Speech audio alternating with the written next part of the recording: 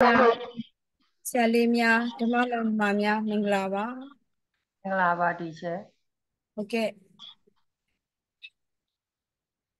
ဒီအမေတန်းကလေဒီတိုင်းစကားကြတော့မေးလိုက်မိတယ်ဘယ်နှစ်ယောက်လောက်ရှိတာလဲမသိဘူးစိတ်ထဲမှာမမှတ်မိလိုက်ဖြစ်သွားတယ်30ဟုတ်ကဲ့ရှင်ဒီအမေတန်းကလေcandidate ဘယ်နှစ်ယောက်လောက်ရှိတာလဲဒီတိုင်းမမှတ်မိလိုက်ဖြစ်သွားတယ်ဟုတ်ကဲ့30ကျော်လောက်တော့ရှိတယ်တီချာဟောအများကြီးပဲဟုတ်ကဲ့ဟုတ်ဒီတိုင်းအဲ့ဒါလေးမမှတ်မိလိုက်လို့မေးတော့တခါတော့မေးလိုက်မိသေးတယ်လေဟုတ်ဒီနေ့ကတော့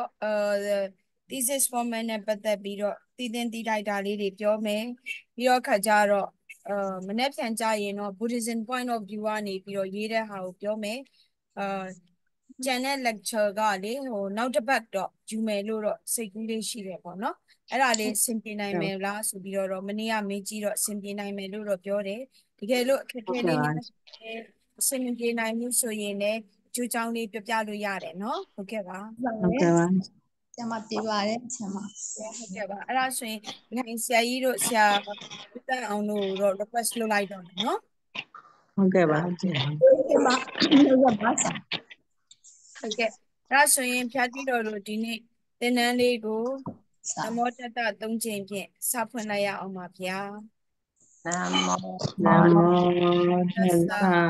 ဘဂဝါတောအရဟတောသမ္မာသမ္ဗုဒ္ဓัสสะနနမောတစ္ဆာဘဂဝါတောရမအရဟသမ္မာသမ္သမ္ဗုဒ္ဓမာသမ္ဗုဒ္ဓัสสะနမောနမောတစ္ဆာတစ္ဆာဘဘဂဂဝဝါတောအအရရဟဟတောသမ္မာသမ္ဗုဒ္ဓัสสะဟုတ်ကဲ့အလုံးပဲမင်္ဂလာနံနက်ခင်းပါဗျာဟုတ်ကဲ့မမင်င်္ဂလာ္ဂလာပါပါတချင်ကဲ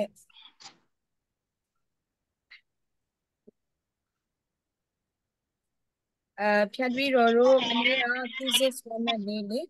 thesis format နဲ့ပတ်သက်ပြီးပြောတယ်လိုအပ်တဲ့အချက်ကလေးတွေဒီနေ့မျှဝေပြီးတော့ပြပြပေးမယ်ပြီးတော့ခါကြတော့ lesson plan ကတော့အများကြီးချထားတယ်ဒီကတော့ပြပြပြီးပြီ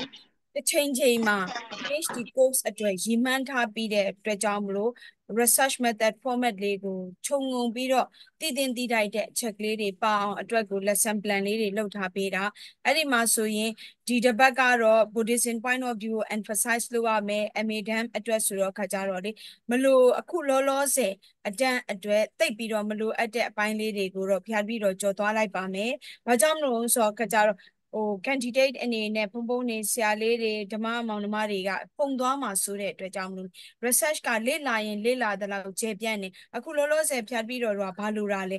MA thesis ကိုပိုင်းနိုင် format ကြအောင်ရေးနိုင်ဖို့အတွက်ကအရေးကြီးတယ်ဒါကြောင့်မလို့ဒီနေ့လိုအပ်တဲ့အပိုင်းလေးတွေတည်တင်တည်ထိုက်တာလေးတွေပြီးတော့ခါကြတော့ဒီတစ်ပတ် lesson plan မှာမတင်မဲနဲ့ lesson တော့ပဲဥစား lecture notes တော့ပေးထားတယ်ဘလို့ပုံစံမျိုးလေးတွေလေ့လာနိုင်တယ်ဆိုတာလေးတွေဘလို့အကြောင်းအရာလေးတွေဆိုတာလေး roughly ပြောသွားမယ်မနေ့ပြန်ကစပြီးတော့ခါကြတော့ relating point of view ကနေပြီးတော့ detailing ပြောမယ် relating point of view ကနေ detailing ပြောတဲ့အခါမှာအရှိမဆိုရင် research အပိုင်းတွေကိုဖြတ်ပြီးတော့လေ့လာပြီးပြီproposal အပိုင်းတွေဘလို့ရေးရမယ်ဆိုတာသိပြီအခုလောလောဆယ်မှာ thesis format အပိုင်းတွေနေနဲ့ဘလို့တွေရေးရမယ်ဆိုတာသိသွားပြီပြီးတော့ခါကျ research အနေနဲ့ quantity ဆိုတာဘာ quality ဆိုတာဘာ mix ဆိုတာဘလို့မျိုးတွေသုံးရမယ်ဆိုတဲ့ဟာလေးတွေသိသင့်သိထိုက်တဲ့ knowledge လေးတွေတော့ရသွားပြီနှမို့ဆိုရင် research paper သာရေးတယ်လူများမေးရင် quantity ဆိုတာလဲကိုယ်စိတ်ထဲမှာကွက်ကွက်ပြားပြားမသိ quality လဲကွက်ကွက်ပြားပြားမသိဘယ် design မှန်းလဲကွက်ကွက်ပြားပြားမသိပဲနဲ့လောက်တာလို့ဤစိတ်ထဲမှာသိသင့်သိထိုက်တာလေးတွေမသိမှဆိုတဲ့အတွက်ကြောင့်မလို့ရှေ့ပိုင်းကသိသင့်သိထိုက်တာလေးကိုဖြတ်ပြီးတော့မျှဝေပြီးတော့မျှဝေပေးရခြင်းဖြစ်တယ်ဒါကြောင့်မလို့မနေ့ပြန်ကနေစပြီးတော့ပေါ့လေကျန်တဲ့ဓမ္မမိတ်ဆွေတွေလည်းအကြောင်းကျိုးညီညွတ်တယ်ဆိုရင်မနေ့ပြန် ye now the back get the religions and in it to me piro khajaro now the back get now so name body now the back get now so name maro koti jenale de shide me jenale de shide so yin mimian nai mare the courses speed to be melo mimi jan ye need a proposal ye need a chain map thesis ye need a chain map be a chain maso pladiro oh ပါရမီပညာပါရမီဖြင့်ကုညီရန်အတွက်ဆင်သင့်မှာပဲဆိုတာထပ်မံပြီးတော့ရှောက်ထားပြစီပြောကြားပြစီကဲအဲ့ဒါဆိုရင်ဖျားပြီးတော့တို့မနေ့ကကြံသွားတဲ့ lecture notes မနေ့က lecture notes မှာကြတော့အဓိကကြတော့ thesis format အပိုင်းနဲ့ပြောပြတာအဓိကတော့ thesis ရေးတဲ့အခါမှာ chapter 5ခန်းပါရမယ်ဆိုတဲ့ knowledge တစ်ခုရှိရမယ် chapter 1 2 3ဒီဘာတွေနဲ့တူတာလဲ chapter 1 2 3ကကြတော့ proposal နဲ့တူတယ်ရေးတဲ့ grammar pattern လေးပဲနည်းနည်းကွဲပြားတယ်ဆိုတာသိရမယ်ပြီးတော့thesis မှာကြတော့အဓိကဘာပါမှာလဲchapter 4နဲ့ chapter 5ကအဓိကကွာခြားသွားမှာလို့သိရတယ် literature review ဘိုင်းမှာဆိုရင် quantity နဲ့ mix သုံးတဲ့လူဆိုရင်theoretical review empirical review methodological review ဆိုပြီးတော့ review တွေကိုမြိုင်ဆိုင်ရေးပေးမှသာလျှင် format ကြတယ်ဆိုတာလေးတွေမျှဝေပေးခဲ့တယ်ဒီကိုက religions အနေနဲ့ရေးတဲ့သူကတော့ဒီလိုမျိုး framework တွေ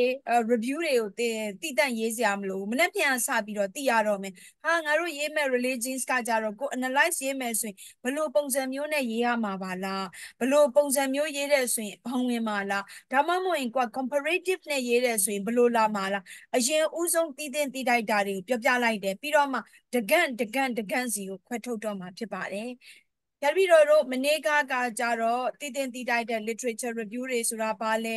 general concept ဆိုတဲ့အဓိပ္ပာယ်ကိုပြန်ပြီးတော့ခါကြနားလည်နိုင်ရန်အတွက်ကြီးလေးပြောပြထားတဲ့ theoretical review empirical review theoretical and conceptual framework ဒါလေးတွေကိုတည်ထိုက်တဲ့ဟာလေးတွေကိုဖြတ်ပြီးတော့ပြောပြထားပေးတယ်။ဘာကြောင့်မလို့လဲဆိုတော့ကိုဒီတနေ့တစ်ချိန်မှာဆရာပြန်လုပ်မဲ့လူကြီးပဲဒီအတန်းဒီအချိန်စ조사ထားတဲ့လူဆိုတာကအဓိကဘာလဲပြန်ပြီးတော့ကိုယ့်ဘဝအတွက်ကိုလည်းဓမ္မစာပေနဲ့မြင့်တင်ခြင်းဖြစ်တယ်လို့မျိုးတနေ့တစ်ချိန်အကြောင်းကျိုးညီညွတ်တိုင်းမျှဝေဖို့အတွက်စ조사တဲ့သူကများကြပါတယ်ဒီတိုင်းကြီးကတော့အများအားဖြင့်ကတော့လုပ်ဖို့အတွက်ကတော့နည်းနည်းလေးခက်ခဲတယ်လေမျှဝေနိုင်အောင်ထိကိုလည်းဖျက်ပြီးတော့ကတိုက်တွန်းနေတကယ်လို့မျှဝေနေတဲ့အချိန်မှာသိချင်တဲ့ခြာလေးတွေရှိတယ်ဆိုရင်လည်းတယောက်နဲ့တယောက်ဟိုစာတကရင်တကမာရင်ကဲ့သို့ညီမအမကဲ့သို့ဆွေးနွေးနိုင်တယ်ဒါကြောင့်မလို့စုံလင်းလေးသိပြောပြထားတာတခါလေကျတော့စိတ်ထဲမှာဖြစ်သွားမှာမဆိုလို့လေကိုက religions ပဲရေးချင်တာစာဘာကုန်ဖြတ်ပြီးတော့ကဘာတွေပြောနေတယ်လဲဆိုတဲ့စိတ်ထဲမှာ worries လေးဖြစ်သွားမှာဆိုလို့ဖြေလျှော့ပြီးတော့ပြပေးတာနော်ဒီ theoretical framework ကလည်းလေ quantity သမားအတွက်ကိုပဲအဓိကလိုတာmixed methodology မှာသုံးတဲ့ quantity နဲ့ quality သုံးတဲ့ဆိုရင် quantity အတွက်လိုအပ်တယ်ဒါမှမဟုတ်ရင် only quantitative research methodology သုံးမဲ့သူအတွက်ကလည်း theoretical framework ဆိုတာလိုပါတယ်အခုလောလောဆယ်ရေးမဲ့ religions quality ပြီးတော့ရ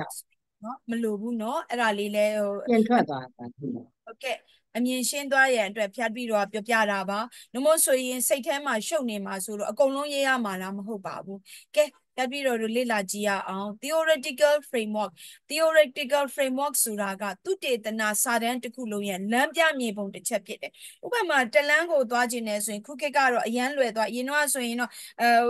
အများအပြည့်ကိုရဆိုင်လေးတွေမေးရတယ်စားတောက်ဆိုင်လေးတွေမေးရတယ်ကိုသွားခြင်းတဲ့နေရာလေးတွေကိုမေးရအခုခေတ်ကျတော့အရန်ကိုခင်မိသွားပြီ Google ကိုခောက်ပြီးတော့ခါကြဘယ်သွားမယ်ဘယ်ရောက်တော့မယ်မရောက်ဘူးအဲ့ဒီလိုမျိုးလေးတွေနဲ့လုပ်ရတယ်ဒီလိုပဲ quantitative research methodology ကိုသုံးတဲ့သူက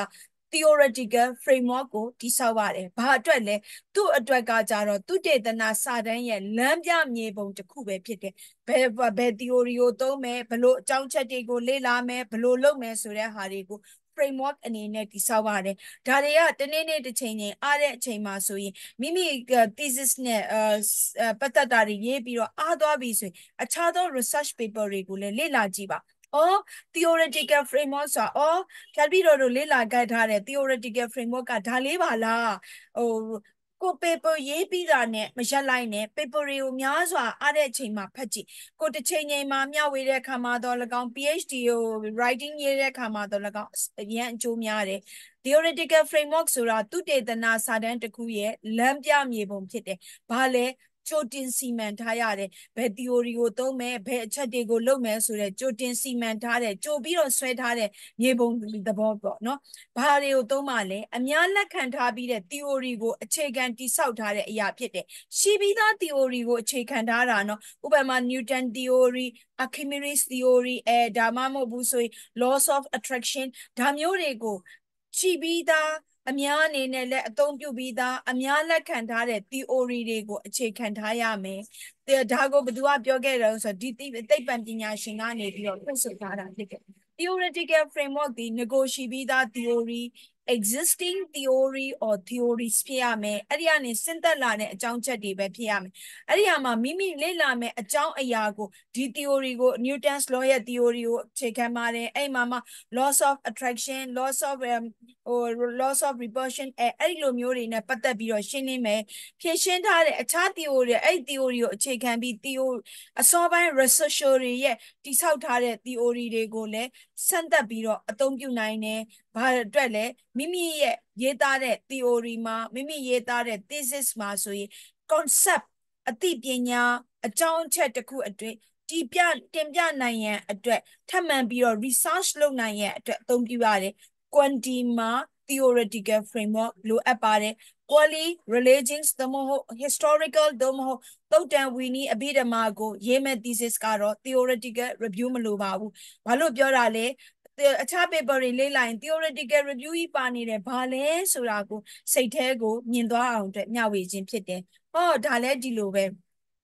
chapter 3 mix သို့မဟုတ် quantity သမားအတွက်က methodology ဒီသီးသန့် chapter ရေးရပါတယ် religions သမားဒီ methodology သီးသန့် chapter ရေးစရာမလိုပါဘူးဘယ်မှာပဲရေးလိုက်လို့ရလဲ chapter 1 introduction မှာ methodology scope and limitation ဆိုတဲ့နေရာမှာပေါင်းထည့်ရေးလိုက်ရင်အဆင်ပြေပါတယ်ဖြတ်ပြီးတော့တခြားလေးမေ့သွားမှာဆိုလို့ပြောပါတယ်religions သမားတွေက methodology တည်တံ့အခန်းရေးစရာမလိုဘူး literature review တည်တံ့အခန်းရေးစရာမလိုဒီ chapter 1ထဲမှာပဲပေါင်းပြီးတော့ literature review မိမိတို့လေ့လာထားတဲ့သုတ်ဝီနည်းအဘိဓမ္မာနဲ့ပတ်သက်တဲ့ကျမ်းဂန်ကျမ်းကားတွေဆရာတော်ရဲ့တင်ပြချက်တွေကို chapter 1မှာပဲ literature review အနေနဲ့ပေါင်းထည့်ရေးရပါတယ် methodology ကိုလည်းတည်တံ့ religions သမားတွေဒီရေးစရာမလိုဘူး methodology ကိုလည်း introduction ထဲမှာပဲဘယ် quantitative ကဘယ်ဟာကိုအသုံးပြုပါတယ်ဒီလောက်ရေးမယ်ဘယ် primary sources အနေနဲ့သုတ်ဝီနည်းအဘိဓမ္မာတွေကိုအခြေခံမယ် secondary sources အနေနဲ့အထာကထာဒီကာတွေတနည်းအားဖြင့်ကြတော့ religious နဲ့ပတ်သက်တဲ့ article တွေ journal တွေကိုအခြေခံမယ်ဆိုပြီးပေါင်းရေးလို့ရပါတယ်အခုဒီလို chapter ခွဲပြီးတော့ရေးခိုင်းတာဒီmixed methodology quantity သမားတွေအတွက်ကိုကြိုတင်ပြီးသိရအတွက်အခြားသော paper တွေလေ့လာတဲ့အခါမှာသိရန်အတွက်ဖြတ်ပြီးတော့မျှဝေပေးထားခြင်းဖြစ်ပါတယ်ကဲအဲ့ဒါဆိုရင် research methodology မှာတော့ဘာပါရမှာလဲ research methodology မှာရှေ့ပိုင်းမှာတည်ပြီးသားတွေပဲဒါတွေကပြန်ခြုံငုံပြီးတော့ပြောပြနေခြင်းဖြစ်တယ်ရှေ့ပိုင်းမှာတည်ပြီးသားအချက်တွေကိုပဲပြောပြနေခြင်းဖြစ်တယ်ဟုတ်ပြီဘာတွေပါရမှာလဲ research strategy or research philosophy ဒါကဘာကိုပြောတာလဲ MA သမားတွေအတွက်ကလည်း quantity ကိုသုံးရင်လည်းဒီချက်ကရေးစရာမလို PhD course ကိုရေးနေတဲ့ candidate မှသာလျှင် research strategy or research philosophy ကိုသုံးရတာဘာကိုပြောချင်တာလဲ methodology ဆိုတာဘာကိုခေါ်ပါတယ် quantitative research methodology ရဲ့အဓိပ္ပာယ်ကဘာပါ quali ရဲ့အဓိပ္ပာယ်ကဘာပါ quantity မှာဘာတွေပါတယ် quali မှာဘာတွေပါတယ်ဆိုပြီးရှေ့ပိုင်းမှာသင်ခဲ့တဲ့ chapter 1မှာမျှဝေခဲ့တဲ့အကြောင်းအချက်တွေရဲ့အဓိပ္ပာယ်ဖွင့်ဆိုချက်တွေ types တွေကိုရေးပေးရတာဖြစ်ပါတယ် quantity နဲ့လုပ်မဲ့ MA သမားအတွက်မလိုပါဘူး quantity နဲ့လုပ်မဲ့ mix နဲ့လုပ်မဲ့ PhD candidate မှာတော့methodology ဒီတည်တံ့ရေးပေးရတဲ့အတွက်ကြောင့်မို့ methodology နဲ့ပတ်သက်တဲ့ဖွင့်ဆိုချက်တွေရှင်းလင်းချက်တွေအမျိုးအစားလေးတွေကိုတော့ရေးပေးရပါမယ်ဘာကြောင့်မလို့လဲ PhD candidate ဖြစ်တဲ့အတွက်ကြောင့်မို့ MA သမားမှာမလိုဘူးနောက်တစ်ခု research design အမျိုးမျိုးခေါ်တယ်နော် design လို့ပဲခေါ် type လို့ပဲခေါ်တူတူပါပဲဘယ် design ကိုသုံးတယ်ဘယ် type ကိုသုံးတယ်အဲ့ဒါဆိုရင်ဖြတ်ပြီးတော့သိသွားကို chapter 1ထဲမှာရေးတဲ့အခါမှာဘာလေးတော့ထည့်ရေးပေးရမလဲ research methodology နဲ့ဘယ် design ကိုသုံးထားတယ်ဘယ် type ကိုသုံးထားတယ်ဆိုတာတော့ chapter 1 methodology ရေးတဲ့ထဲမှာတော့ religions သမားဒီလည်းထည့်ကိုရေးရမယ်ဘာကြောင့်မလို့ဆိုစာတွေသာရွေးနေတဲ့ research research မှာကြတော့ method ကိုဖော်ပြရတယ်ပြပြီးတော့ရေးခဲ့တဲ့ essay တွေ article တွေ assignment တွေကမလိုပါဘူး research paper မှန်သမျှသည်ဘာ method ဘာ design ကိုသုံးတယ်ဆိုတာကိုရေးရပါတယ်နောက်တစ်ခုကကြတော့ target population ဆိုတာကပြပြီးတော့ပြောပြီးပြီလေ quantity သမားတွေအတွက်ကိုprimary data ကိုအခြေခံတယ် primary data ကိုအခြေခံတယ်ဆိုတာ survey ကောက်တာတွေကိုယ်တိုင် primary ကိုယ်တိုင်လုပ်ထားတဲ့ survey ကောက်တာတွေ face to face interview လုပ်တာတွေအဲ့ဒီဟာတွေမှာဆိုရင် target population လူဘယ်နှဦးဘယ်နှယောက်ကိုဘယ်နေရာမှာရှိတဲ့အသက်အရွယ်ဘယ်လောက်ရှိတဲ့အပညာရည်ချင်းဘယ်လောက်ရှိတဲ့ဘယ်သူတွေကိုကောက်ပါမယ် target population target ထားတာကိုကောက်မဲ့စစ်တမ်းကောက်ယူမဲ့လူတွေရဲ့ခက်တယ်ဘယ်လိုပြော characteristic ပေါ့လေအမျိုးသားလားအမျိုးသမီးလား gender အနေနဲ့ပြောမယ်လေအမျိုးသားလားအမျိုးသမီးလား target population မှာခွဲရမယ်ပြီးတော့ခါကြတော့ age ကအသက်အရွယ်အပိုင်းခြားကဘယ်လောက်လဲပညာအရေးချင်းကဘယ်လောက်ရှိသလဲပြီးတော့ခါကြတော့တချို့မှာဆိုရင် economics ဘက်က survey ကောက်တော်တွေဆိုရင် incoming အနေနဲ့လည်းကောက်တယ်ဝင်ငွေအနည်းအများဘယ်လောက်ရှိသလဲပြီးတော့ခါကြတော့ကိုtarget ထားတဲ့ဟာလေး company တွေမှာကောက်မှာလား government တွေမှာကောက်မှာလား school တွေမှာကောက်မှာလားအဲ့လိုမျိုးလေးတွေပါဖို့လိုပါတယ်ကိုကောက်ချင်တဲ့ target population ဒီအဲ့ဒီ facts တွေနဲ့လည်းကိုကသတ်မှတ်ထားရမယ်ပြီးတော့ခါဘယ်နှဦးဘယ်နှယောက်ကိုလည်းကောက်မယ်ဆိုတာကိုရှိရမယ်ပြီးတော့ sample size ဆိုတာက quantity နဲ့သုံးတယ်ဆိုရင်ပြပြီးတော့ရှေ့ပိုင်းမှာလည်းပြော data နှစ်ခါကောက်ရတယ်ပထမအနေနဲ့ကတစ်ချိန်ကောက်တယ်မိမိကောက်ထားတဲ့ research question တွေကို SPSS နဲ့ပြန် run ကြည့်တယ် reliability validity ဖြစ်တယ်ဆိုတော့မှပြန်ပြီးတော့ထပ်ပြီးတော့ကောက်ရတယ် sample size ရှိရမယ် sample size ဆိုတာကဘယ်နှယောက်ကိုကောက်မယ်ပထမဆုံး first step အနေနဲ့ sampling အနေနဲ့လူ50ကောက်မယ်လူ50ကောက်ပြီးတော့မှတကယ်ကောက်တဲ့အခါမှာလူ1ယောက်ကောက်မယ်ကိုကောက်မဲ့ target people ပေါ့လေဘယ်လိုပြောမလဲ participant တွေရဲ့ဘယ်လောက်ကောက်မယ်ဆိုတဲ့ sample size လည်းရှိရမယ်ပြီးတော့ကကြတော့ sampling method ကကြတော့ random ကောက်မှာလားဈေးထဲမှာသွားနေတဲ့လူတွေကိုပဲကိုကုန်ပစ္စည်းနဲ့ပတ်သက်ပြီးတော့သိချင်လို့မေးမှာလားဒါမှမဟုတ် leadership skill နဲ့ပတ်သက်ပြီးတော့ company တွေမှာသွားပြီးတော့ manager level တွေကိုမေးမှာလားဒါမှမဟုတ် staff level တွေကိုမေးမှာလား random ကောက်မှာလားဒါမှမဟုတ်ရင်ကိုကတက်ကိုဘယ်လိုပြောမလဲ choice လုပ်ပြီးတော့ပဲကောက်မှာလားဆိုတဲ့ sampling method လည်းရှိဖို့လိုတယ်ပြီးတော့ data collection method ကခုနပြောပြီး survey စစ်တမ်းကောက်မှာလား interview ကောက်မှာလားဒါမှမဟုတ်ရင်ကိုမေးချင်တဲ့သူနဲ့ discussion တွေလုပ်ပြီးတော့ data တွေကို collect လုပ်မှာလားဒါမှမဟုတ် experimental အနေနဲ့ကြတော့ before drug ဆေးဝါးတွေကိုမသုံးဘူးအခြေအနေ after drug ဆေးဝါးတွေကိုသုံးပြီးတဲ့အခြေအနေဘယ်လိုပုံစံမျိုးနဲ့ကောက်မှာလဲ quantity မှာဆိုရင် survey ကောက်နိုင်တယ် interview လုပ်နိုင်တယ် discussion လုပ်နိုင်တယ်ပြီးတော့ဗာလဲ experimental နည်းတွေနဲ့ data collect လုပ်နိုင်တယ်ပြီးတော့ data analysis ရရှိတဲ့ data တွေကိုပြန်ပြီးတော့ analyze လုပ်ရမယ် quantity မှာကြတော့ analyze လုပ်တဲ့အကောင်းဆုံးသော evidence ခိုင်ခိုင်မာမာ reliability validity ကောင်းကောင်းနဲ့ရနိုင်တဲ့ analysis ကကြတော့အခုလောလောဆယ်မှာတော့ညွှန်းချင်တာ SPSS နဲ့ပဲ run ရပါတယ် questionnaire တွေကိုမြန်မာ to English translate လုပ်ရတယ် analysis လုပ်တဲ့အခါ Excel ထဲမှာပဲသွင်းဒါမှမဟုတ် SPSS ထဲမှာပဲတခါတည်း English လို့ translate လုပ်ပြီးတော့မှအဲ့ဒီ software ကိုသုံးပြီးတော့အဆင့်ပြန်ပြီးတော့ခါကြ data တွေ analyze လုပ်ရတယ် quantity သမား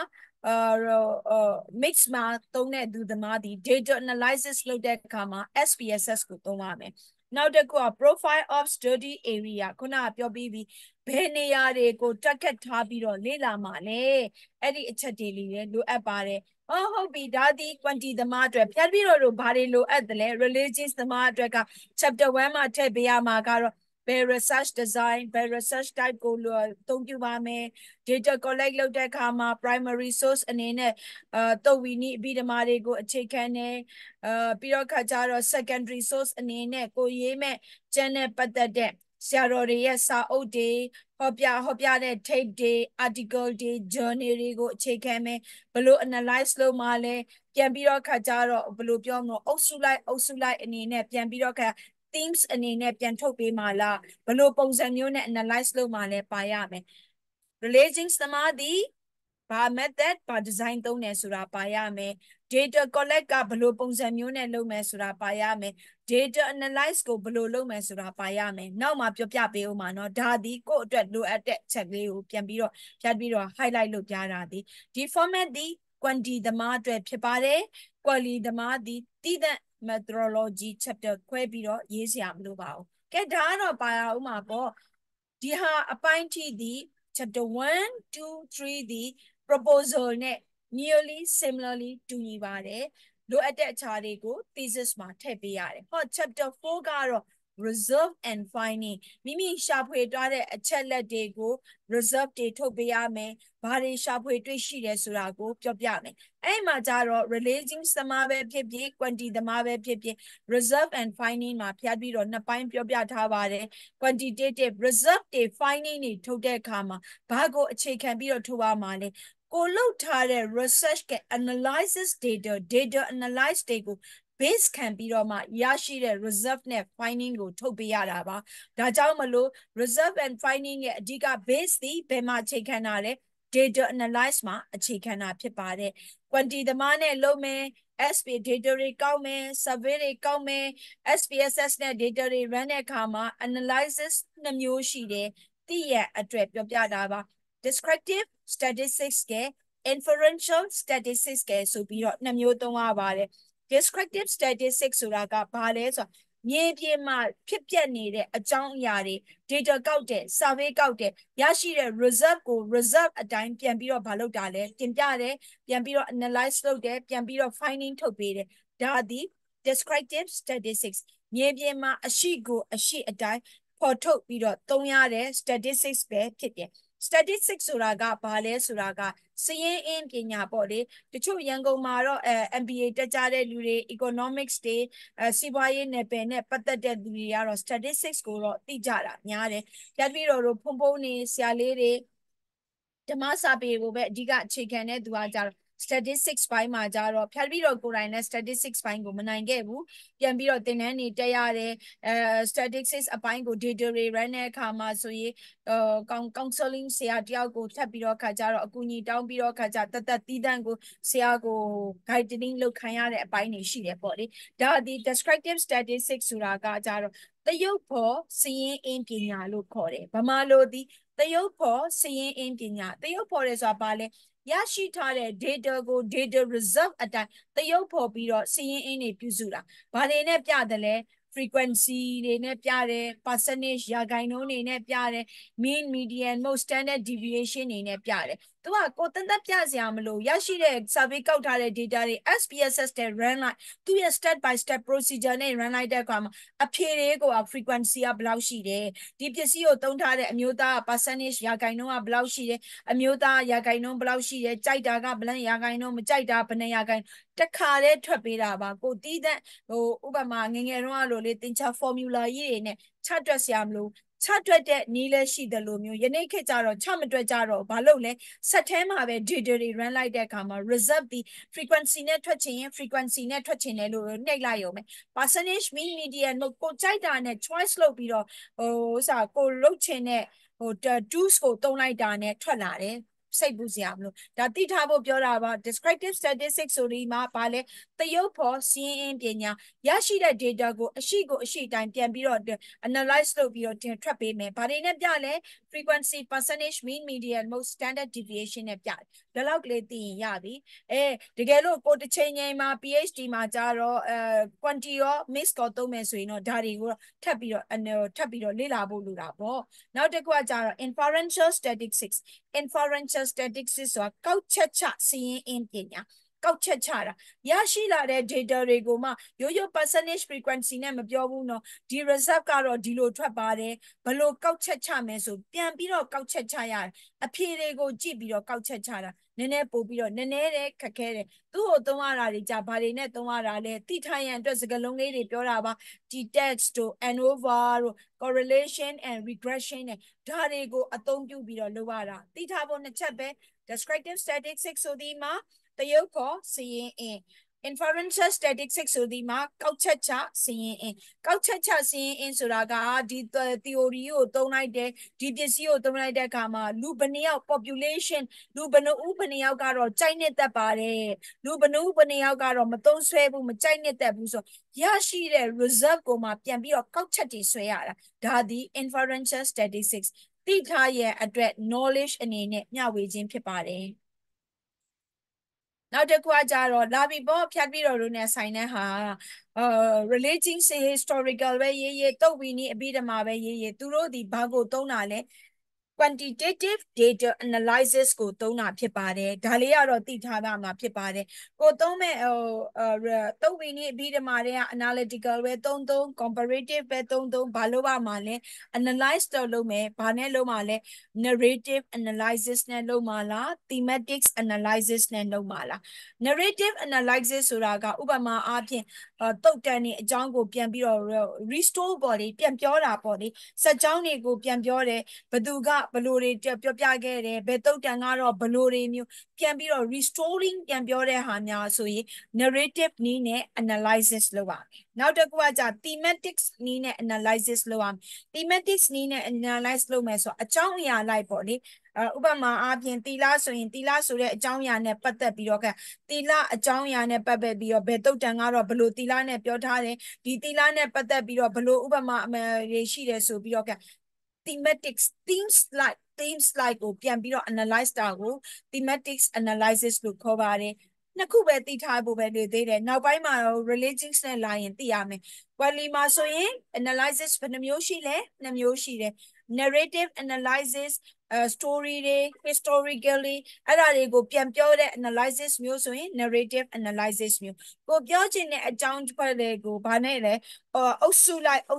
အကြောင်းအရာလိုက် themes like ပြန်ပြောတဲ့ analysis မျိုးကို thematics analysis လို့ခေါ်တယ်ဒါလေးသိထားရင်ရတယ်နော်မဆိုရင်ကိုဒီဘာ analysis နဲ့လုပ်မလဲဆိုတာကိုဒီမှာ base ခံပြီးတော့မပြောသွားဘူးဆိုရင်အနောက်မှာ grouping alike ကို comparative evaluative ပြောတဲ့အခါမှာစိတ်ထဲမှာ wavering ဖြစ်သွားမှာဆိုလို့ basically အနေနဲ့ဒီမှာ analysis နှမျိုးရှိတယ်ဆိုတာကိုဖြတ်ပြီးတော့မျှဝေသွားတာနောက်တစ်ခုကကြတော့ဒီမှာလာပြီး quantitative data analysis with secondary data ဖြတ်ပြီးတော့တုတ်ဝီနည်းအဘိဓမ္မာတွေခြေခံတဲ့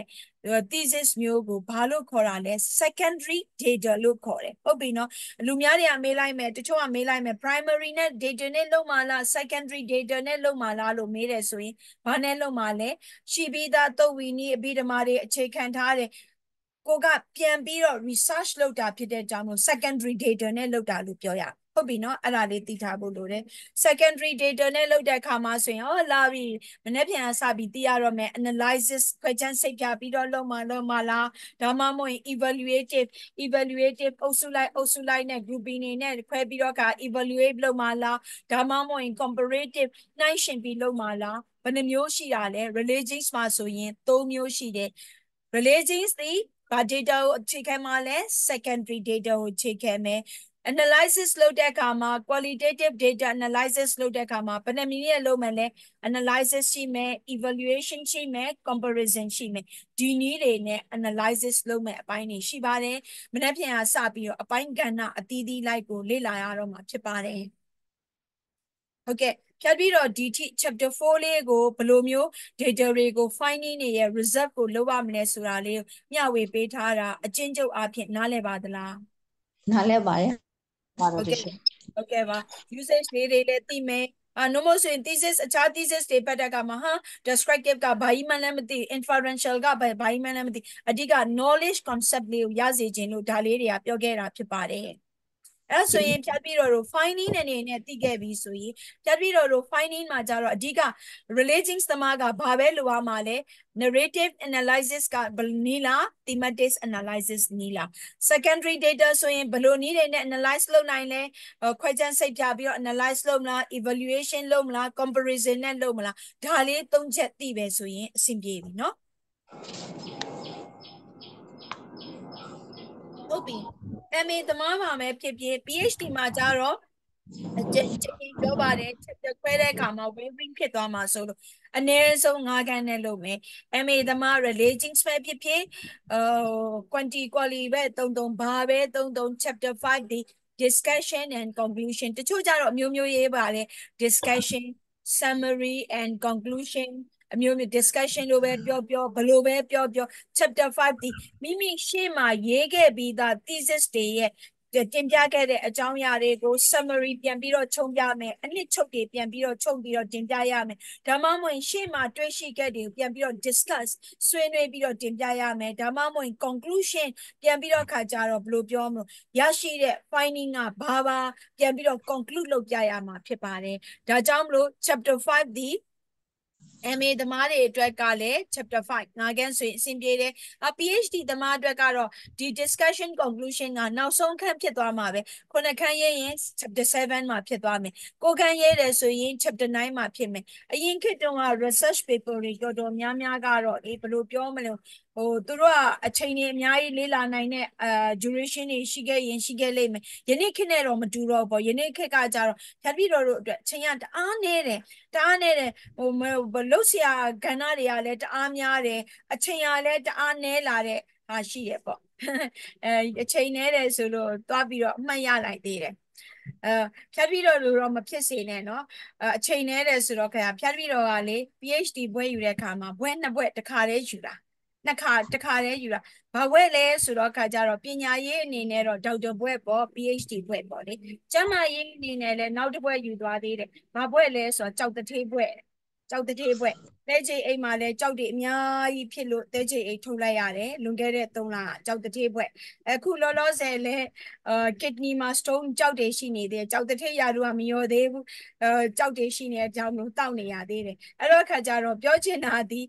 ဘွဲယူတဲ့အခါမှာဘယ်လိုပြောမလဲပညာရေးဘွဲပဲယူနော်ဖြတ်ပြီးတော့လိုမျိုးကြောက်တထေးဘွဲတော့သွားမယူနဲ့အဲ့ဒါတော်တော်လေး complication တွေတိုက်ပြီးတော့စိတ်ကူနေရသေးတယ်ဟုတ်ပြီနော် gallbladder ကြီးထုတ်ခံနေတော့ဒါနည်းနည်းလေး fresh ဖြစ်သွားအောင်လို့ကြားပြက်ပြော gallbladder မထုတ်ချင်တော့ဘာလုပ်တုံးဆိုတော့ငပိရေကြိုးတဲ့ငါးလေးဘာငါးလဲမသိပါဘူးငါဘနော်လားကြမဟုတ်ငပိရေကြိုးတဲ့ငါးလေးအဲ့ဒီငါးစားလိုက်ရင်လေငရံလားကြမဟုတ်ဘူးရှိသေးတယ်တေးသေးလေးတွေငပိရေကြိုးတဲ့ငါးလေးbaby မေ့သွားပြီနာမည်ငပိရေကြိုးရှင်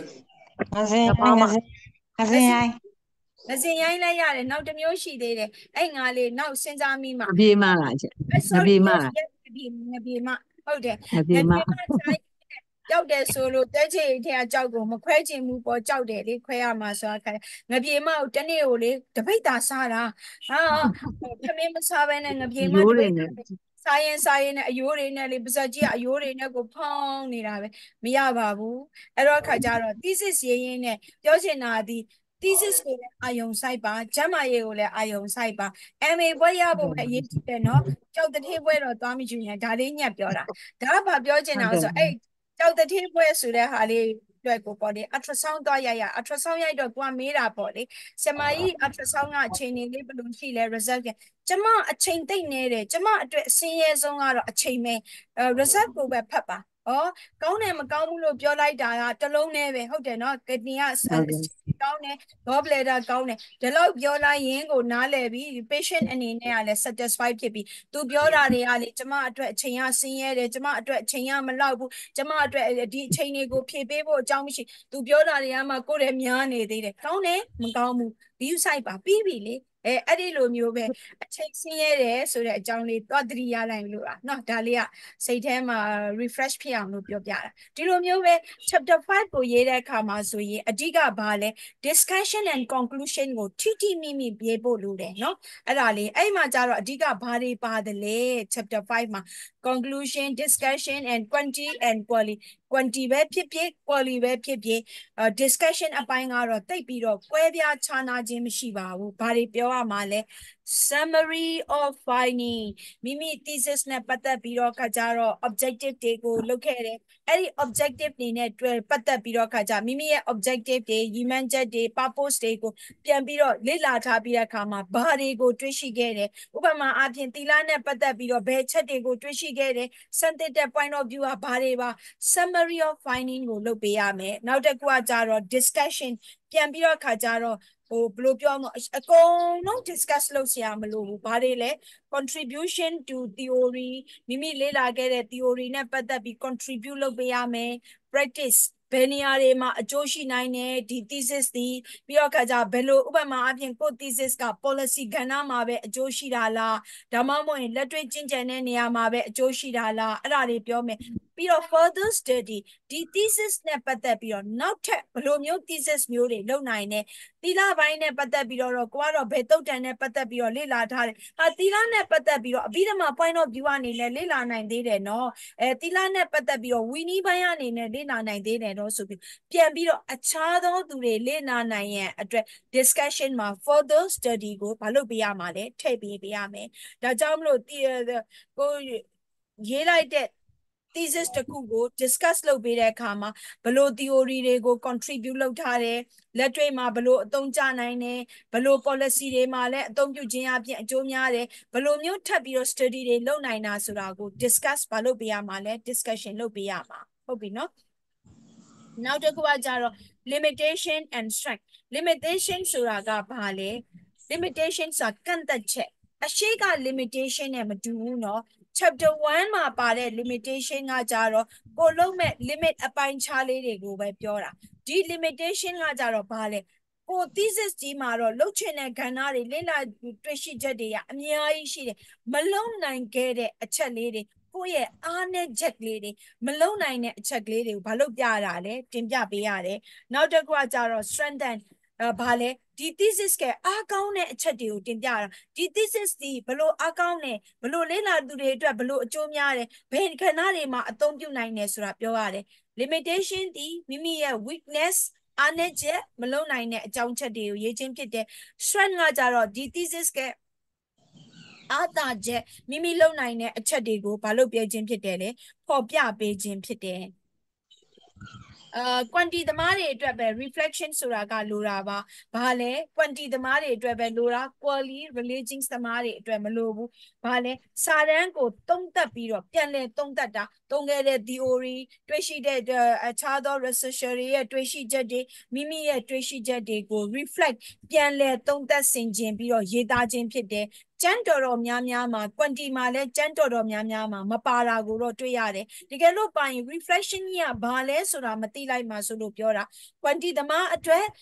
ရှေ့မှာရှာဖွေတွေ့ရှိခဲ့တာအခြားသော researcher တွေရဲ့တွေ့ရှိတဲ့တွေကိုပြန်ပြီးတော့ reflect ပြန်ပြီးတော့ခါကြတော့ဆင်ခြင်သုံးသပ်ပြီးတော့တင်ပြပြီးတော့ရေးတာမိမိပြောချင်တဲ့အရာတွေကိုလည်းထပ်ပြီးတော့ဖြည့်ဆွက်ပြီးတော့ရေးတဲ့အရာမျိုးဖြစ်တယ်နောက်တစ်ခုကကြ suggestion for further study suggestion ပေးရမယ်ဘယ်အရာမှဆိုဖြတ်ပြီးတော့အများအပြားလူတွေသိရဆို comment ပေါ့လေ comment ပေးရမယ် suggestion ပေးရမယ်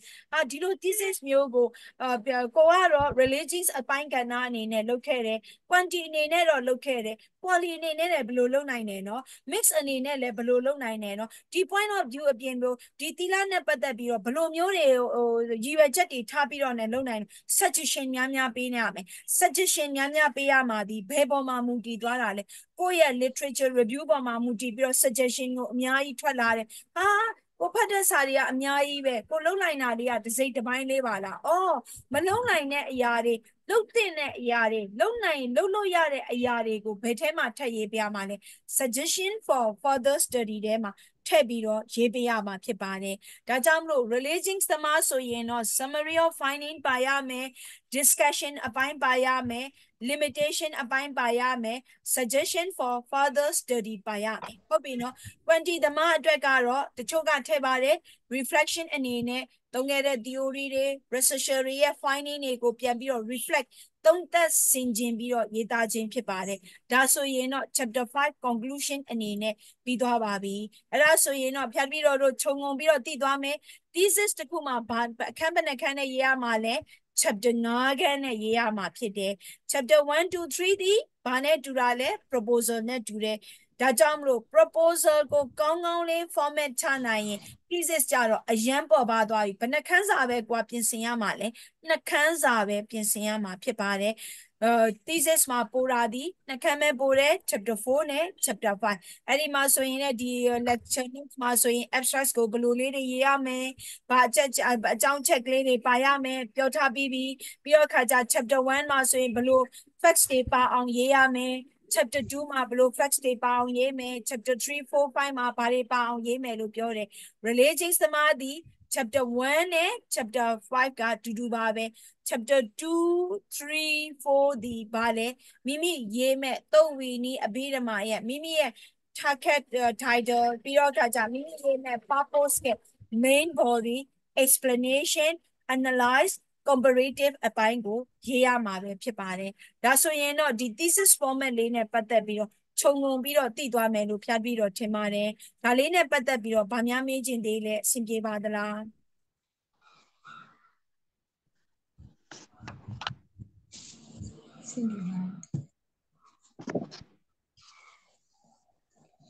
တဲ့ဟို chapter 1နဲ့ chapter 5နဲ့ type မတူဘူးပေါ့chapter 1နဲ့5နဲ့ sorry မတူဘူးရှင် chapter 1နဲ့ chapter 5နဲ့ type မတူဘူးလားရေးပေါ်ဟိုလေးနေမတူဘူးလားလို့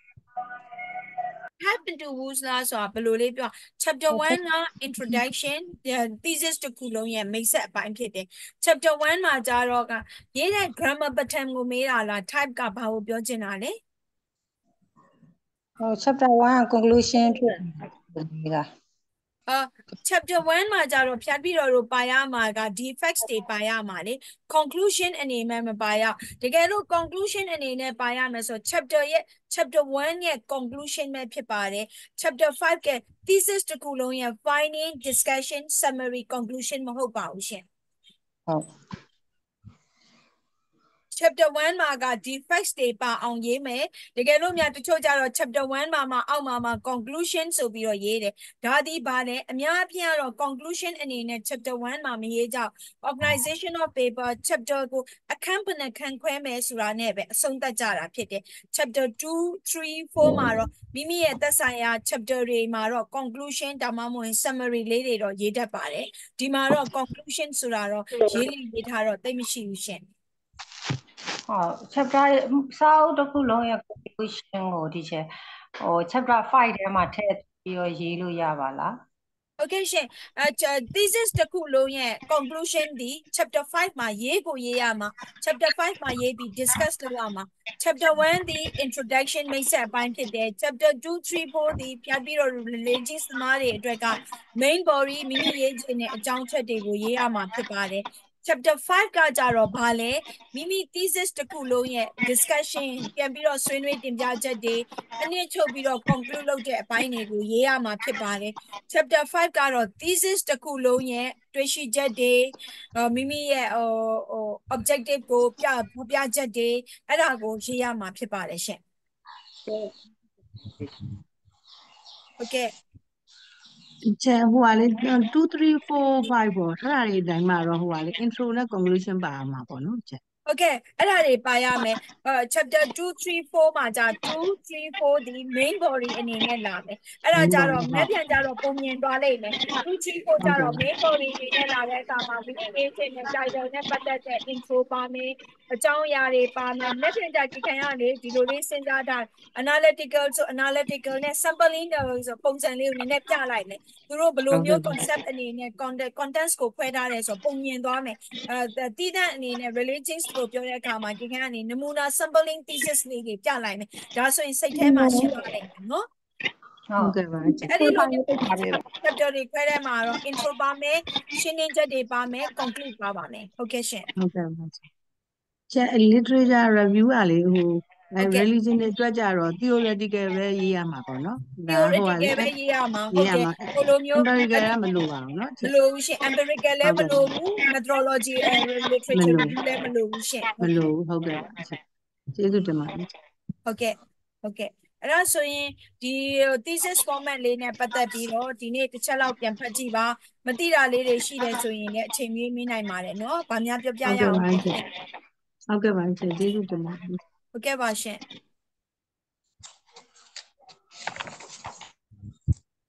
Okay. So you know, I know roughly in research a pine TV, proposal a pine TV, thesis a pine TV. Say time of worries, maybe Nepian Jaro, go since our time, Dinia Basinzame, analytical Nello Mala, go comparative Nello Mala, go evaluative Nello Mala, Dinia or go thesis title, go since our happy, Hobino, Palene Lomale, analytical, go Yeme Jangari, question say Capi or Timja Mala, Damamo in comparative. ကျန်းတွေကိုညှိပြီးတော့ compare လုပ်ပြီးတော့တင်ပြမှာလားဒါမှမဟုတ် evaluative ပုံစံနဲ့တင်ပြမှာလားကိုဒီ relating ဖြစ်တဲ့အတွက်ကြောင့်မို့ quality တွေကဘလို့ပုံစံလေးနဲ့တင်ပြမလဲဆိုတာကိုတစ်ချက်ပြန်ပြီးတော့စဉ်းစားထားပြီเนาะအဲ့ဒါဆိုရင်တက်ပြီးတော့က analytical ပြောမယ်ဆိုရင်ကိုယ့်အတွက်က analytical လုပ်မှာဆိုပို့ပြီးတော့ concentrate လဲလုပ်နိုင်မယ်မေးချင်တဲ့ question လေးတွေလည်းပိုများလာမယ်မနေ့ပြန်ကစပြီးတော့ကကြနမူနာပေါ့လေ thesis တွေတော့အများကြီးမဟုတ်ဘူးပေါ့လေ2ခု3ခုလောက်တွေပေါ့လေ comparative ဆိုရင်ဘယ်လိုမျိုးတွေနဲ့ရေးရမယ် analytical ဆိုဘယ်လိုမျိုးတွေနဲ့ရေးရမယ်ဆိုနည်းနည်းလေးမျက်လုံးနဲ့မြင်သွားအောင်လို့ sampling thesis လေးတွေတင်ပေးပြောပြီးတော့ရှင်းပြမယ်နော်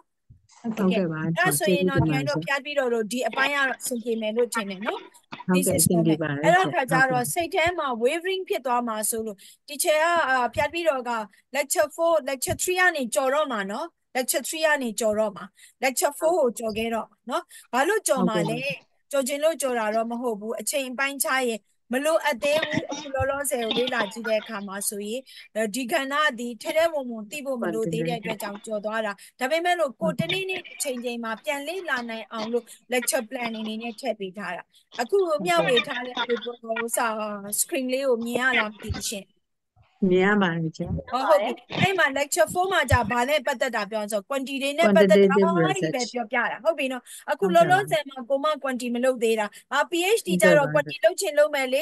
mix ကိုသုံးရင်လည်း quantity ကပါမယ်လေဟုတ်ပြီနော်အဲ့ဒီမှာဆိုရင်ပြန်လေ့လာနိုင်အောင်လို့ဒါလေးသိတယ်ဆိုရင်တစ်ချိန်ချိန်မှာကိုလေ့လာခြင်းနဲ့သိခြင်းနဲ့ဆိုဖြတ်ပြီးတော့ကိုမေးပါအချိန်တစ်ခုလေးညှိပြီးတော့ပြန်ပြီးတော့ discuss လုပ်ပေးမယ်ဒါကြောင့်မလို့ lecture 4ဒီ quantity အနေနဲ့ထည့်ထားခြင်းဖြစ်တယ်။ဒါကြောင့်မလို့ဆိုဖြတ်ပြီးတော့အစမတင်သေးခင်တော့ဘသူတွေဘာတွေရေးမယ်ဆိုတာကတိတ်ပြီးတော့မသိသေးဘူးလေ။ဒါကြောင့်မလို့ပြည့်စုံအောင်လုပ်ထားတာ။ဒီမှာဆိုရင်လည်းဘာတွေပါလဲပြည့်ပြည့်စုံစုံလုပ်ပေးထားတယ်နော်။ quantitative research ဆိုတာဘာလဲ။ quantity ရဲ့ design တွေကဘယ်လိုရှိတယ်။ quantitative research approach တွေကဘယ်လိုရှိလဲ quantitative မှာဆိုရင် research type ကဘယ်လိုရှိတယ်လဲ descriptive ဆိုတာဘာ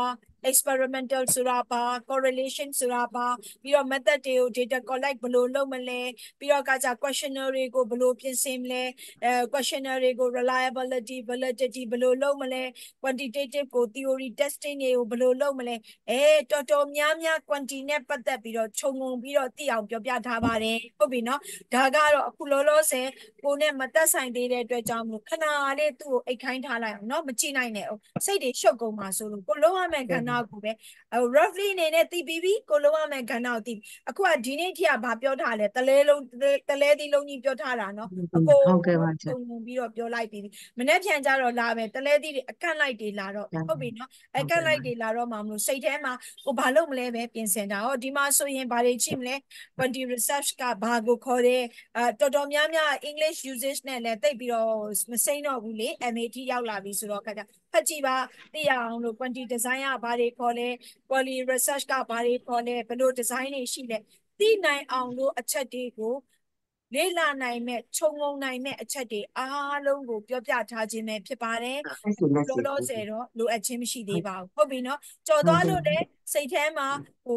worries လည်းမဖြစ်နဲ့ဘာလို့ကြော်သွားတယ်လည်းမထင်နဲ့မလိုအပ်သေးလို့ကြော်သွားခြင်းဖြစ်တယ်လေ့လာနိုင်အောင်လို့တင်ပေးထားခြင်းဖြစ်တယ်ရမယ်နော်ဟုတ်ကဲ့ပါဟုတ်ကဲ့ပြီးပြီဆိုရင် chapter 5 chapter 4က quantity မလို့ကြော်လိုက်ပြီး chapter 5 chapter 5က quality chapter 5ကကြတော့ quality ကကြတော့လဲစိတ်မပူနဲ့ quality ကလည်းဖြတ်ပြီးတော့ quality နဲ့အမလေးတရုတ်နာမည်လားတော့အောင်မေးရတယ်ဟုတ်တယ်နော် quality နဲ့ပဲတစ်ချိန်လုံးကြားဘူးနေတာဟုတ်တယ်နော်quality နဲ့ပတ်သက်တဲ့အခန်းကဏ္ဍတွေလည်းအများကြီးသိခဲ့ပြီး quality research ဆိုတာဘာ design ဆိုတာဘာဘယ်လို approach သွားရမယ် theory တို့ဘယ်လိုလုပ်မယ် theory in quality two types of explanation သိပြီးသားအချက်တွေပဲဟုတ်ပြီနော်အဲ့ဒီမှာကြတော့ဘာလဲ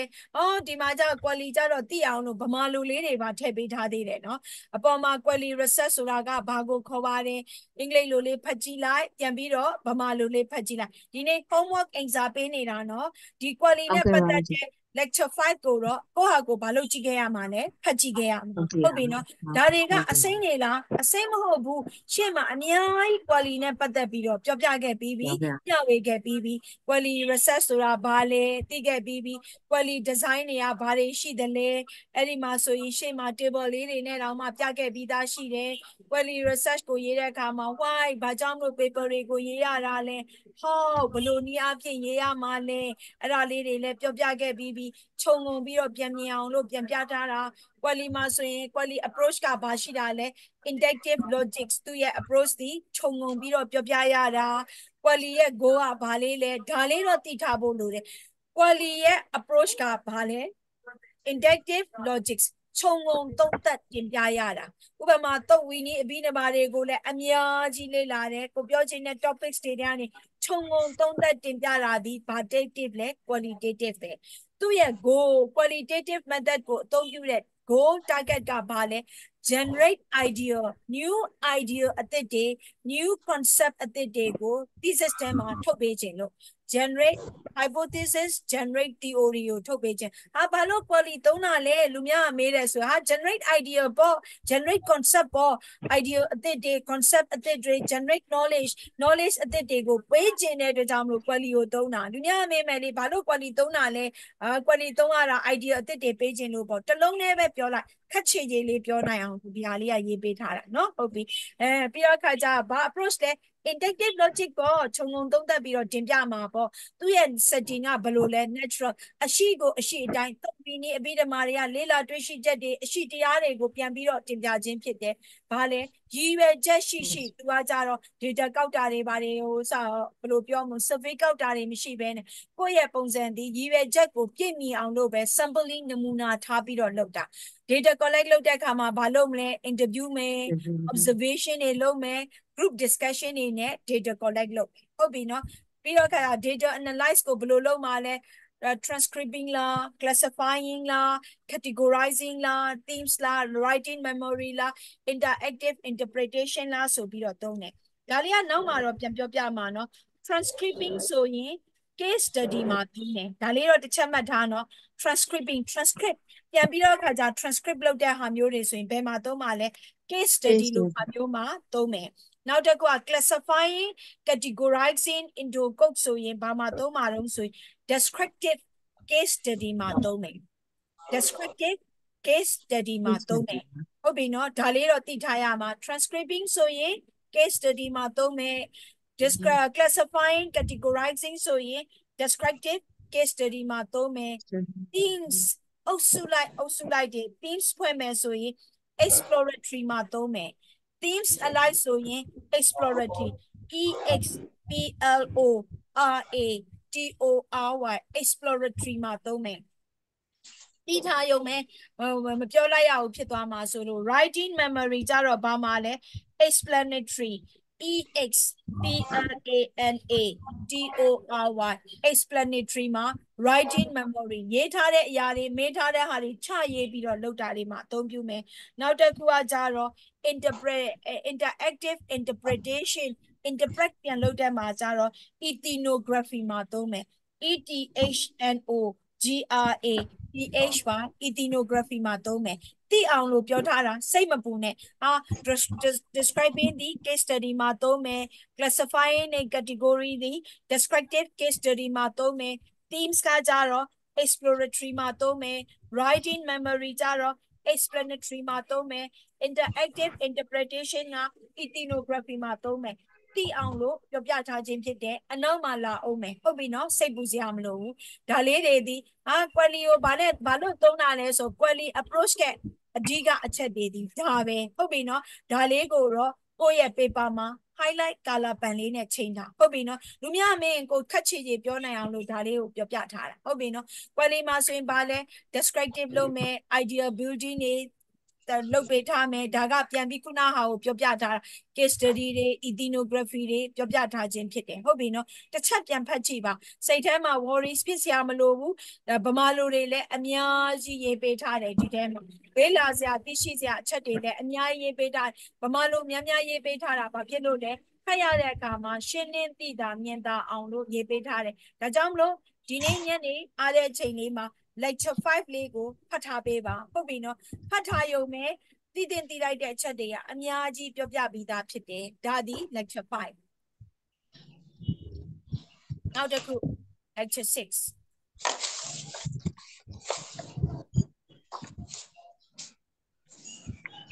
lecture 6ဟောလာပြီခုနပြောလိုက်ပြီနော်ဒီမှာじゃ lecture 6မှာကြတော့ဘာလဲtypes of qualitative research ဖျက်ပြီးတော့ဒီ qualitative ကိုအခြေခံထားတဲ့အကြောင်းသူ့ရဲ့ types အမျိုးအစားတွေကိုခွဲပြမယ်။ဘာတွေပါမှာလဲ types of qualitative research ကအမျိုးအစားတွေဘာတွေရှိမလဲ case study ဆိုတာဘာလဲ types of case study တွေကဘာတွေရှိလဲ cross case study ကဘာလဲ ethnography phenomenology အဲ့ဒီလိုမျိုးအမျိုးအစားတွေကိုပြန်ပြီးတော့ဘာလို့ပြထားတာလဲခွဲပြထားတာဖြစ်ပါတယ်ဗမာလူတွေလည်းရေးပြထားတယ်ပြီးတော့ခါကြတော့ရှင်းလင်းချက်တွေလည်းပါတယ်ပြီးတော့ခါကြတော့ဘာတွေပါအောင်မလဲ collective case study တွေကိုဘယ်လိုလုပ်မလဲဒါဒီလည်းဖတ်ရုံပဲဖတ်ထားပေးပါဟုတ်ပြီနော်အများကြီးသိကြမလို့သေးဘူးကိုနဲ့သက်ဆိုင်တာတွေဒီမနေ့ပြန်မှဘာလို့မှလဲပါလာတော့မယ်ဟောဒါလေးတော့သိထားဖို့လိုတယ် chapter 6မှာဆို how to contact data တွေကိုဘယ်လိုကောက်မလဲအဲ့ဒါလေးကိုတော့ color လေးနဲ့ချိန်တာဟုတ်ပြီနော်ကျန်တဲ့ကဏ္ဍတွေအများကြီးမလို့ chapter 6ကခုန chapter 5ကကြတော့ qualitative approach ဒါလေးသိရင်ရပြီဟုတ်ပြီနော်ဒီမှာ chapter 6မှာအဓိကဘာသိရမှာလဲ how to contact data observation စာတွေကိုလေ့လာစောင့်ကြည့်ပြီးတော့လေ့လာမှာလား free notes မြေပြင်ချိန်တွေကို participant တွေနဲ့တွားပြီးတော့ interview ပြီးတော့လုပ်မှာလားဒါမှမဟုတ်ရင် dietary study ပြောသမျှတွေကို diary မှတ်တမ်းတွေရေးပြီးတော့ပြန်ပြီးတော့တင်ပြမှာလားဒါမှမဟုတ်ရင် video recording တွေနဲ့ voice recording တွေနဲ့လုပ်မှာလားဒါမှမဟုတ်ရင် photography တွေနဲ့လုပ်မှာလားသိရအောင်quality data ကောက်တဲ့ပုံစံမျိုးတွေဒီလိုပုံစံမျိုးလေးတွေနဲ့ data တွေကောက်တယ်ဆိုတာကိုသိထားဖို့ရအတွက်ကိုပြောပြတာပါအောက်မှာဆိုရင် phenomenology ဆိုတာဘာလဲ how to contact data အပိုင်းကဏ္ဍတစ်ခုချင်းစီပြောတယ်နောက်တစ်ခုကကြတော့ဒီတရိတ်ဆန်နဲ့အပင်တွေရဲ့သဘာဝနဲ့ပတ်သက်ပြီးတော့ဘယ်လိုလေ့လာမှလဲသိတင်သိတိုက်တဲ့အချက်လက်တွေကိုအပိုင်းကဏ္ဍလိုက်ကိုပဲပြောပြထားခြင်းဖြစ်တယ်ဒါတွေကကိုအခုလောလောဆယ် relations နဲ့တိတ်ပြီးတော့မပတ်သက်သေးတဲ့အတွက်ကြောင့်မလို့ကြော်လိုက်ခြင်းဖြစ်တယ်ဟုတ်ပြီနော်အဲ့မှာဆိုရင်ဒီမှာပြထားပြီလေ qualitative data analysis ခုနပြောတဲ့အထက်မှာပါသွားပြီနော် transcribing ဆိုရင် case study classifying category ဆိုရင်ဒါကြောင့်မလို့ဒီမှာဆိုရင်အဓိက number 10လေးကို highlight လုပ်ထားမယ်ဟုတ်ပြီနော် title number 10လေးကို highlight လုပ်ပြီးတော့ထားမယ်ပြောခါကြတော့ခုန highlight လုပ်ပြီးတော့ပြောခဲ့တဲ့ဟာလေးရှိတယ်။ဘာတွေလဲdata တွေကိုဘယ်လိုကောက်မလဲဆိုတဲ့အကြောင်းအရာလေးတွေ how to contact data ကို highlight လုပ်မယ်။ဒါကြောင့်မလို့ lecture 4ဒီလုံးဝပြန်မဖတ်ပါနဲ့အောင်။ဟုတ်ပြီနော်။ဒီနေ့ကိုနဲ့မဆိုင်သေးဘူးလုံးဝမဖတ်နဲ့အောင်။ chapter lecture 5နဲ့ lecture 6ကိုတော့ဒီနေ့ည homework အနေနဲ့ဖြတ်ပြီးတော့ကပေးပြစေ။ဟုတ်ပြီနော်။တစ်ခေါက်ပြန်ဖတ်ကြည့်ထားပါဟုတ်ပြီနော်ဘာလို့တစ်ခေါက်ပြန်ပတ်ခိုင်းတာလဲဗမာလူတွေမြိုင်ဆိုင်ရေးထားတဲ့အတွက်ကြောင့်မို့သိနိုင်တဲ့အချက်တွေပဲဟုတ်ပြီနော်ပြောပြီးသားအချက်တွေသိနိုင်တဲ့အချက်တွေမနေ့ပြန်ကြတော့ relations နဲ့ပတ်သက်ပြီးပြောတဲ့အခါမှာကိုကတစ်ခေါက်ဖတ်ပြီးသားဖြစ်တယ်ဆိုတော့ဘာကိုပြောနေတာပါလားဘာအကြောင်းအရာပါလားဆိုတာသိသွားလိမ့်မယ်ဟုတ်ပြီနော်မနေ့ပြန်ပြီးတော့မျှဝေတဲ့အချိန်မှာလဲအပိုင်းကဏ္ဍအလိုက်ကိုတည်တည်ချာချာ sampling thesis တွေနဲ့လည်းပြောသွားမှာဖြစ်တဲ့အတွက်ကြောင့်စိတ်ပူစရာမလိုပါဘူးဟုတ်ပြီနော်အဲ့တော့ခါတော့ဒီနေ့ဖြတ်ပြီးတော့ဒါလေးတွေကိုခြုံငုံပြီးတော့ပြန်ပြီးတော့ပြောပြတာစင်ပြေပါသလားပြေးပါတယ် ပြေးပါတယ်ရှင်ဟုတ်ကဲ့ဟုတ်ပြီနော်ကြော်သွားတယ်လို့စိတ်ပူစရာလိုလားလိုပါရှင်လိုဘူးနော်ကိုမနေ့ပြန်ကြဒီနေ့အားတဲ့အချိန်မှာ lecture 5နဲ့ lecture 6ကိုအနည်းဆုံးတစ်ခေါက်ဖတ်ရမှာနော် အချိန်ရတယ်ဆိုရင်ဖတ်ပြီးတော့အရင်ဝင်တာပေါ့နှစ်ခေါက်သုံးခေါက်ဖတ်ပြလိုက်ကိုယ်စိတ်ထဲမှာခြုံငုံပြီးသွားပြီနေဟုတ်တယ်မလားကိုလုံးမဲ့ relations နဲ့ပတ်သက်တာတွေလာမယ်ဆိုနှစ်ခေါက်သုံးခေါက်လောက်ဒီနေ့တေချာလေးဖတ်ကြည့်လိုက်တေချာလေးဖတ်ကြည့်လိုက်တယ်ဆိုရင်မြန်မာလူတွေများတဲ့အတွက်ကြောင့်မလို့ concept ပေးခြင်းနဲ့ concept လေးတွေသိသွားပြီ။နောက်ပြန်ကြတော့ relations နဲ့ပတ်သက်တာပြီးတော့မယ်ဒါကြောင့်မို့ညဆိုရင်လည်းအိတ်ခန့်นี้ဆိုရင်စဉ်းစားထားတော့နော်မနေ့ပြန်ဆိုရင် religions နဲ့ကိုယ်နဲ့ရေးမဲ့ဟာတွေ direct လာပြီအဲ့တော့ analytical လေးလုပ်ရင်ကောင်းမလား comparative လေးလုပ်ရင်ကောင်းမလားဘာလေးလုပ်မလဲကိုယ့်ဟာကိုယ်အရင်ဦးဆုံးစဉ်းစားထားဟုတ်ပြီနော် thesis သမားဒီအရင်ပဲဘာလို့ပါတာလဲစဉ်းစားရတယ်ဖတ်မယ်စဉ်းစားမယ်တွေးမယ်ရေးမယ်ဟုတ်ပြီနော်တခါလေ thesis ရေးနေတဲ့လူဆိုရင်လေတခါလေဘေးနာတခါလေဘယ်လိုပြောမလဲအိမ်မှာမိဘတွေအတွက်ဟင်းချက်ရတာဝေယဝစ္စတွေလည်းလုပ်တာပေါ့လေဟင်းဟိုရတော့တဲထားတယ်ဟင်းဟိုကိုကြည့်ပြီးတော့က thesis ရေးမယ်ဟာဒီနေရာဘာထက်မယ်ဘယ်နေရာဘာထက်ဟင်းဟိုကသာတူးနေတာအောက်ကတော့ကျွတ်ကျွတ်ကိုမြည်နေတာအနံ့လည်းမရဘူးတူးတာလည်းမမြောင်အဲ့ဒါဒီ thesis သမားတွေရဲ့ပုံစံကအဲ့လိုဖြစ်ရမှာနော်ဒါပေမဲ့ဟင်းဟိုတော့မတူးစေနဲ့နော်တွေးပေးပါပြောချင်တာဒီများများတွေးပေးပါများများစဉ်းစားပေးပါတွေးလေစဉ်းစားလေကို thesis ကအပြည့်စုံဆုံးနဲ့အကောင်းဆုံးတင်ပြနိုင်မှာဖြစ်တယ်နော်အဲ့တော့ဒီနေ့ညကိုအားတဲ့ချိန်လေးမှာ lecture ဘာနဲ့ဘာလေးကိုဖတ်ပေးမှလဲဒါ5နဲ့6ကို5နဲ့6နဲ့ပါဟုတ်ပြီကျေးဇူးတင်ပါတယ်မှတ်မိပေးတဲ့အတွက်နော်အဲ့ဒါဆိုရင်မနေ့ပြန်ဆိုရင်တော့အားတွေမွေးမယ် religions နဲ့ပတ်သက်တဲ့ဟာတွေကိုလေ့လာရတော့မယ်ဟုတ်ပြီနော်အဲ့မှာဆိုရင်မေးချင်တဲ့ဟာတွေလည်းအများကြီးပေါ်လာနိုင်သေးတယ် sampling thesis လေးတွေနဲ့ပြသွားမယ်နော်ဟုတ်ကဲ့ပါအဲ့ဒါဆိုရင်တော့မျှဝေပေးတာလေးတွေလိုအပ်တာများရှိတယ်ဆိုရင်လည်းနားလည်ခွင့်လုပ်ပေးပါအဆင်ပြေမယ်လို့လည်းယုံကြည်ပါတယ်သိချင်တာများရှိရင်အချိန်လေးပေးနိုင်ပါတယ်ဟုတ်ကဲ့ပါရှင်ကျေးဇူးတင်ပါတယ်ရှင်ဟုတ်ကဲ့ပါကျေးဇူးအများကြီးတင်ပါတယ်အားလုံးရဲ့မေတ္တာကိုလည်းခံယူလျက်ရှိပါတယ်အဲဆိုရင်တက်ပြီးတော့တို့ဒီနေ့ဗုဒ္ဓသာသနာလေးနဲ့သင်တန်းလေးကိုနားလိုက်ကြရအောင်ပါဗျာဟုတ်ကဲ့ဗုဒ္ဓသာသနာစိရတဲ့တိတတုဗုဒ္ဓဗုဒ္ဓသာသနာစိရဒိဋ္ဌတုဗုဒ္ဓသာသနာစိရဒိဋ္ဌတုသာဓုသာဓုသာဓုကျေးဇူးအများကြီးတင်ပါတယ်ကောင်းသောနေ့နဲ့ခင်ချမ်းသာပါနဲ့သာသနာပြုနိုင်ပါစေပေးတဲ့ဆုနဲ့ပြေးပြစေအကောင်းဆုံးကြိုးစားပြီးဘဝရက်တည်နိုင်အောင်ကြိုးစားနေပါလေစာသင်တဲ့ချိန်မှာစာသင်တဲ့ပုံစံကြီးပေါ့ပြီးပြီဆိုတာနဲ့ဒါတွေကတော့လုတ်ပြန်ပြီးလုတ်အောင်လုတ်နေရတာပေါ့အဲ့လိုပဲဟုတ်ကဲ့ပါရှင်လွမ်းနေရမပြေသေးဘူးပေါ့လွမ်းနေရဟုတ်ကဲ့ပါအဲ့လိုမျိုးဟုတ်ကဲ့အဲ့လေရည်ရွယ်ချက်ကလေးတစ်ခုရှိသေးတယ်စတင်ကြတဲ့ပေါ့လေနောက်ဆုံးနေ့ကြရင်ပေါ့လေအားလုံးရဲ့မျက်နှာလေးတွေမြင်ကျင်နေဆိုပြီး request လုပ်ထားတယ်လေအားလုံးရဲ့မျက်နှာလေးတွေမြင်နေတဲ့အချိန်မှာလေမမီကိုဘေးနားလေးမှာခေါ်ထားပြီးတော့မမီရေဒါမမီရဲ့ဓမ္မမိတ်ဆွေတွေနော်ဘေဘီကမမီရဲ့ကျေးဇူးဆက်နေတဲ့ဓမ္မမိတ်ဆွေတွေနော်မမီဘေဘီကိုဒီလိုဓမ္မလမ်းကြောင်းကိုသင်ပေးတာဒီလိုကျေးဇူးဆက်နေတဲ့သူတွေကဒီလိုလေးတွေနော်ပဲဖုံဖုံနေပဲဆရာလေးတွေဆိုပြချင်တဲ့ရည်ရွယ်ချက်တစ်ခုနဲ့လေ request လုပ်ထားတာလေးရှိတယ်ပေါ့နော်ဟုတ်ကဲ့ဟုတ်ကဲ့ပါရှင်ဒီလိုလူကိုယ်တိုင်တော့မပြပြီမဲ့လို့ဓာတ်ပုံလေးတော့ပြပြီးတော့ခါကြတော့အဲ့ဒါလေးတော့ပြောချင်သေးတယ်လေစိတ်ထဲမှာဟုတ်ကဲ့ပါရှင်ကြိုးစားပါမယ်ရှင်လွမ်းတာပဲဟုတ်ကဲ့ပါရှင်လွမ်းနိုင်ကိုစာဖတ်တယ်စာစစ်တယ်တရားနာတယ်တရားများများထိုင်တယ်အဲ့ဒါနဲ့ပဲဘဝကိုအကောင်းဆုံးရည်တည်နေတော့မယ်ပေါ့ဒီနော်ဟုတ်ကဲ့ပါရှင်ဒါတို့ခေါ်ပါတယ်ဟုတ်ကဲ့ပါရှင်လက်ပြန်မဆုံးမယ်နော်ဟုတ်ကဲ့ပါဟုတ်ကဲ့ပါတီချာကျေးဇူးတင်ပါတယ်